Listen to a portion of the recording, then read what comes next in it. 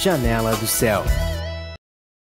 Voltamos com o programa Janela do Céu e nós estamos aqui compartilhando um pouquinho com a nossa irmã Tatiana, que veio aqui falar sobre as suas experiências com Cristo, como é que Deus entra no nosso coração e acha aqueles caminhos e vem trazendo a sua verdade, e só Deus sabe a ciência, né, que é o nosso coração, que é a nossa alma.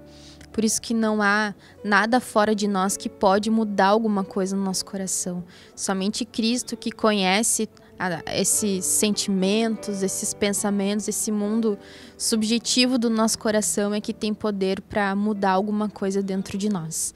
E é por isso que a gente está sempre estudando a palavra e buscando no Senhor, porque Ele que pode transformar todas as coisas, né?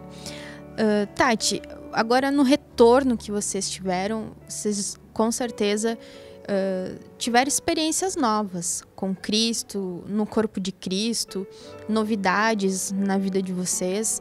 Conta para nós como tem sido isso, né? A recepção, talvez, né? Talvez boas experiências ou não muitas, né? Mas conta como que está sendo assim para vocês esse retorno para a casa do Senhor, que eu acho que com certeza, né, Deus produziu grandes coisas no coração, no teu coração e do teu marido. Bem, se eu pudesse, assim, se a gente pode expor, eu acredito assim que houve um momento, né, onde Deus vai trabalhando na nossa vida, né? E eu lembro assim que dentro de onde nós estávamos, né, nós estávamos participando de um judaísmo, né, dentro da comunidade judaica. E ali nós tivemos bastante experiência, conhecemos parte do povo de Deus, né?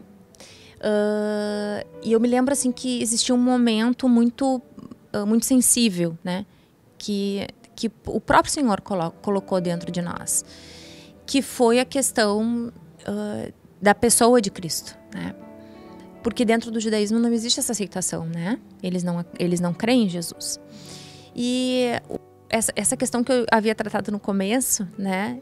Eu me lembro assim que nós participávamos dos rituais, enfim, né? Dentro da comunidade, como eles chamam. E eu lembro assim que eu chegava em casa e eu tinha que ouvir um louvor. E eu chegava assim e eu tinha que ouvir algumas, eu até conversei com o Sérgio depois. Eu tinha que ouvir algo que falasse de Deus, de Jesus, eu precisava daquilo, né? Era como se eu tivesse sedenta no deserto e eu queria encontrar uma gota de água, né? E aquilo foi começando a mexer comigo, né? Começando a mexer comigo, eu via que algo tava esvaziando, a cisterna tava, né? E eu comentei com o Júnior isso, e o Júnior estava se sentindo da mesma maneira. Então nós resolvemos criar essa coragem de voltar, né? E ficamos muito felizes. Os irmãos nos receberam muito bem, né? Eu agradeço ao Senhor por isso. E agradeço a Deus também por nós termos nos retirado por esse período de férias. Sem criar contendas, assim, né? Eu acredito, né? Se eu criei alguma coisa de pedir perdão quando eu pude, né? Mas isso também foi algo que Deus preservou, né? Nas nossas vidas. Então nós voltamos, eu agradeço muito aos irmãos, a recepção dos irmãos, que foram muito amorosos, né? E eu creio assim que eu fiquei muito feliz, né? E muito impressionada. A impressão que a gente tem, o Júnior sempre compartilha, que a gente está sempre atrasado agora, né? Com toda a mídia que existe, com todos os programas que estão sendo veiculados, né? Com todo esse acesso que a gente tem hoje através... esses dias eu estava compartilhando com ele, Júnior, acho que Jesus volta, a gente não termina de ver toda essa programação que está à nossa disposição, né? Fora a TV Menorá, né? Fora tudo que nós temos que acessar, que é algo que é rico demais, né? A gente não tem palavras para expressar o quanto Deus nos acrescenta através desse material, que com toda a facilidade do mundo, né? Que só Deus pode nos dar isso em casa, no carro, onde nós estivermos, nós não temos desculpas para dizer ao Senhor: mas eu não posso ler a palavra, mas tu pode botar um fone, né, e ouvir. Mas eu não sei orar, mas tu tem acesso, né? Tem no celular, na palma da mão. Tu tem ali no celular, tu tem acesso. Onde tu estiveres, fica ouvindo aquilo e faz baixinho aquela oração, né? Nós não temos mais nenhuma desculpa para dar ao Senhor, né? Se nós não agimos de acordo com aquilo que Ele tem nos trazido, é porque a gente não quer. é por escolha, porque nós rejeitamos a mesa, como a gente diz agora, né? Então, eu agradeço a Deus por nós chegarmos nesse momento tão precioso do corpo, né? Tão precioso, assim, diante daquilo que Deus tem acrescentado, né? E eu tenho para mim, assim, durante esse período que nós retornamos, né? Que parece uma eternidade, mas fazem meses. Que não existe nada que eu vá alcançar hoje de Deus se eu não tiver a visão do nós, né? É nós, é para nós, né? Então Deus sempre me ministra assim, vai orar, Tatiana, tu quer alguma coisa? Ora pelo corpo, porque tem mais alguém necessitando daquilo, né? Então quando tu orar pelo nós, eu vou dar para ti, né? Mas enquanto tu não orar pelo nós, não tem nem para ti, né? Então eu acredito assim que esse material maravilhoso, rico, eu fiquei muito feliz de encontrar os meus irmãos numa condição de crescimento, a igreja avançando, né? Não sei, eu só tenho a agradecer ao Senhor, né, por esse momento e por ter nos dado essa oportunidade, né, novamente. E antes, quando vocês estavam, não tinha o aplicativo do Pão de Judá. O que vocês acharam quando vocês chegaram retornando e viram todas as possibilidades, como hoje a gente tem a Escola do Reino, aperfeiçoamento dos santos, tem mensagem de edificação praticamente que diariamente, e principalmente o aplicativo Pão de Judá, que eu sei que você é bem evangelista e é uma maneira muito legal pra gente estar passando a palavra do Senhor, porque aquela pessoa não fica desassistida, não é só naquele momento daquele primeiro contato que você tem com a pessoa, né? Pode ficar, ela pode, com o aplicativo, ela pode se alimentar e ter uma assistência, se a gente ajudar também, né? Mas ela tem ali acesso mais fácil na palavra.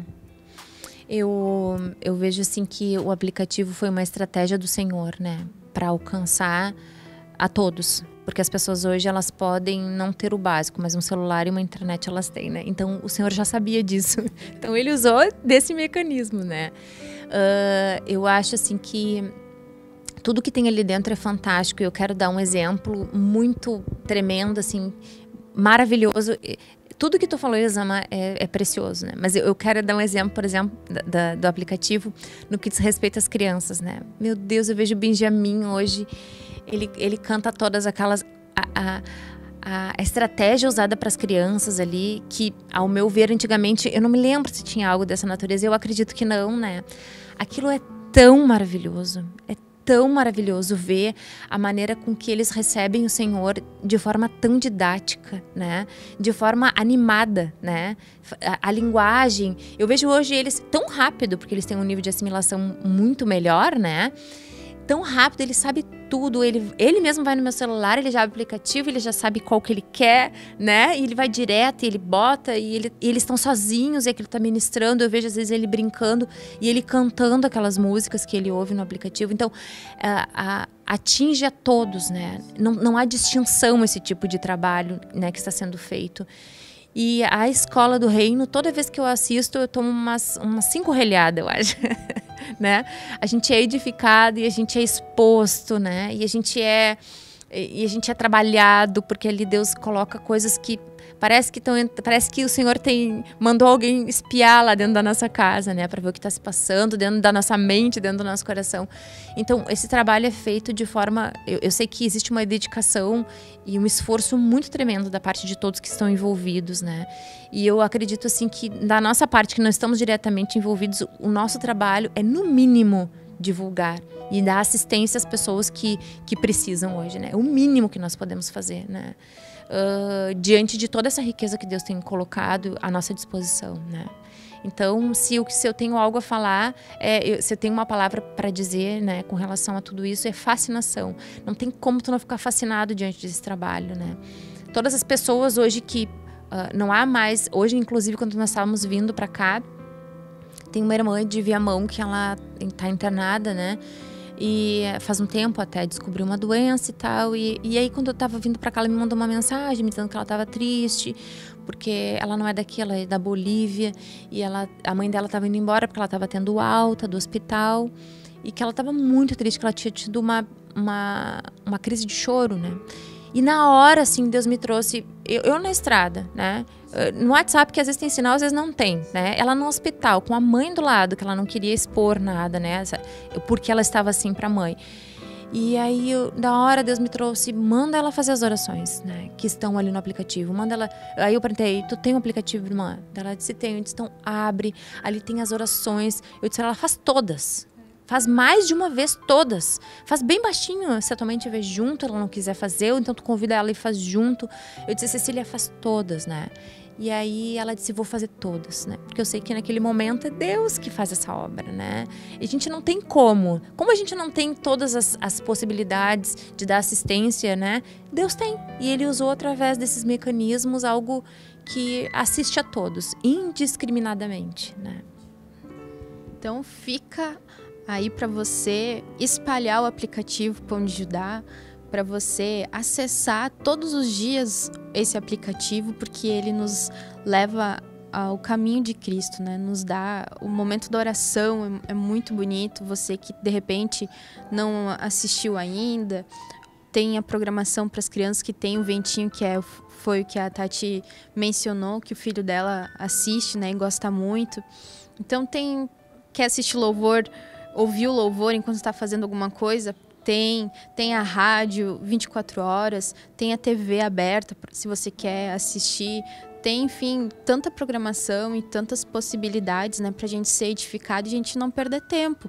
Porque no nosso dia a dia, muitas vezes, é difícil você encaixar um momento que você para fazer alguma coisa, né? Então, em qualquer momento, tá no carro, tá fazendo o trabalho doméstico, tá trabalhando e tem como ouvir, você pode estar ali enchendo o teu coração da palavra.